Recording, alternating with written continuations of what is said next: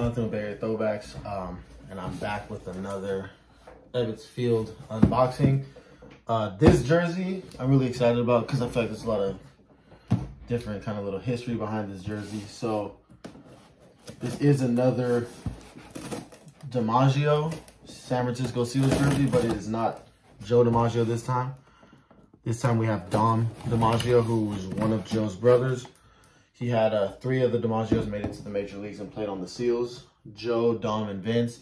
And from, you know, my research, Dom, I would say, would be the next best one after Joe. After he played with the Seals from 1937 to 1939. After the Seals, his Seals career was over. He did play with the Boston Red Sox.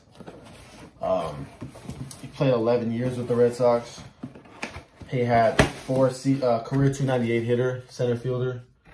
He had 4 full seasons of hitting over 300. Technically, he had 5, but the last season he had over 300 was, he played 3 games. So he had 4 full seasons where he hit over 300 in the major leagues. One of his best seasons being 1950, where he led the league in runs, triples, and stolen bases. He also led the league in runs in the next season, 1951. So solid player in those 40s and 50s, or mostly the 40s in the major leagues. But this is his time with the Seals. So this is a 1939 home Seals jersey of Dom DiMaggio. That was his last season with the Seals. He had 360 that year for the Seals, 14 home runs, 18 triples, and 48 doubles. So solid season. And here we go. Let's see. So that's right there. Yeah, this is amazing. Got the back. We got his number 1.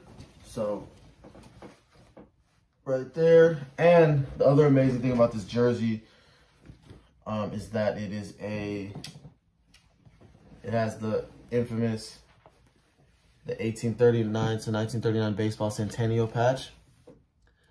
So a couple things interesting about this patch that kind of ties in with the Seals is, if I'm not mistaken, originally they made the patch with, the person they had here was Joe DiMaggio, but they ended up changing it to, I think it's just kind of like I don't think this represents any specific player.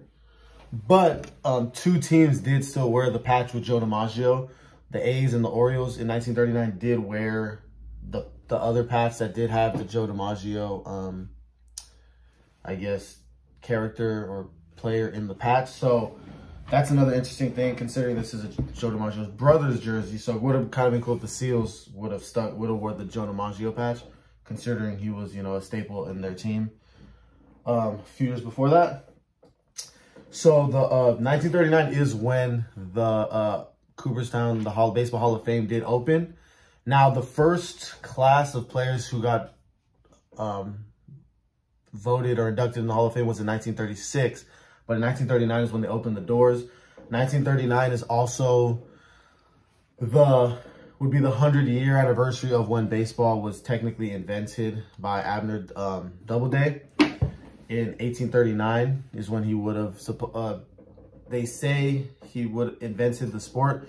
Now, there's many kind of different versions of baseball that was played way before that, in, like, you know, the 1700s, of different games that pretty much kind of were baseball in a sense, different, but it kind of the same actions of, you know, throwing, hitting, stuff like that. But there's a lot of kind of controversy around this year, and if Abner Doubleday really even did invent the name baseball and the positions and having a diamond and all that stuff. So it's a pretty interesting backstory if you want to look it up. But this was the patch that all the, you know, professional teams did wear in 1939. Right there.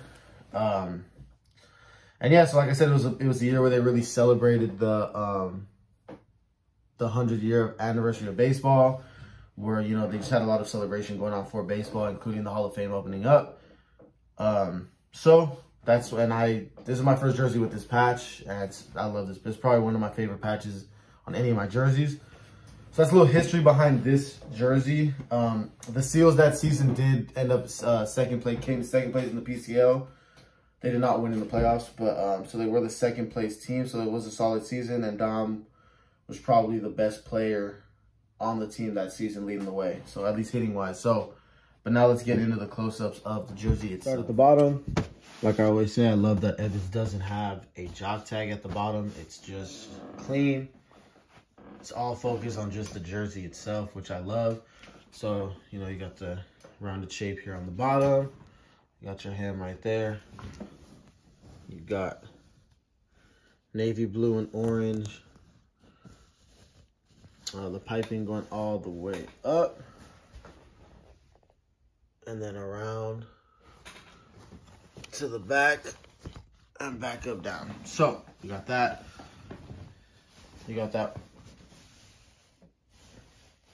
navy pinstripes. Let's see if I turn off the lights, if that'll be better. Right. Got the navy pinstripes. Come up, you got your navy on orange, or orange on navy felt double stitching.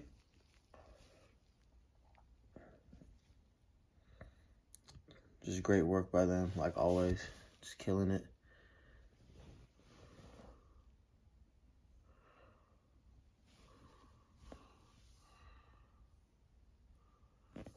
Right sleeve. Once again, you got the navy blue, orange, navy blue piping just like on the front. So you got that around the sleeve. No patch. Left sleeve though. You got that there. Let's get into this patch. Super thick.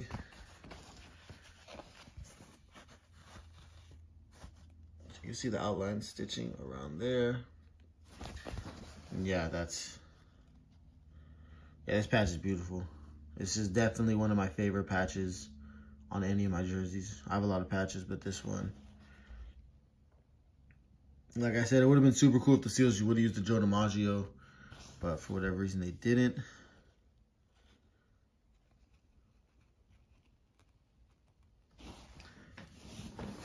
Let's come to the back. We got the sun collar here. Protect the back of your neck from the sun. Something that they used to wear back in the days. You got Ebbets flannels. Seattle, large. 50% wool, 50% polyester, made in the USA. You got your Ebbets Field night game ticket that they do here. Visit Ebbets.com for sure. Find some good gear right there. Let's check the back of the jersey out.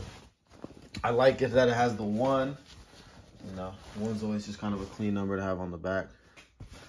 Same thing, just like the front. You got the orange on navy felt double stitching right here.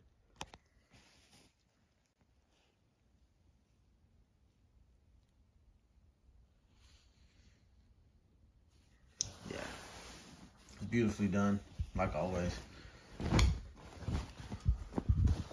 I just want to go over it one more time. That stitching is just, and that patch once again. All right, well now I'm gonna throw it. Just measured from here to here, 24 inches. So that's the chest. Now let's flip it over. I measured from the top of this sun collar straight down to the bottom. It's 34.5 inches. From this part right here, where the sun collar ends, to the bottom is 33.5 inches. This is a large, so that's the sizing you'll get. But like I said, there's 2 different bodies when it comes to the baseball flannels from Ebbets, so it depends which body the jersey you get. But if you look at the pictures, you can tell which ones have more of the rounded shoulder and which ones have more of the square shoulder. So, yeah. This is the jersey on me, and it matches up perfectly with my 1940 Seals hat. Like I said, this is a large. 5'10", I'm 5'10", 210. So take that how you want it, but that's, you know, that's how it fits on me. Pretty much fits perfect.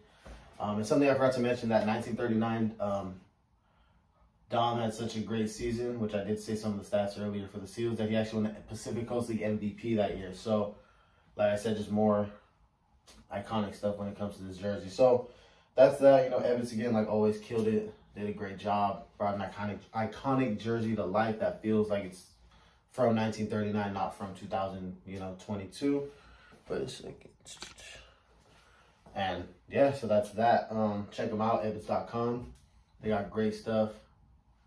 And that's really all I can say for this one. So everyone, thanks for watching the video. If you like it, give it a thumbs up. If you don't, give it a thumbs down. Subscribe if you're not already. And if you are subscribed, thanks for being here again. Everyone have a good day.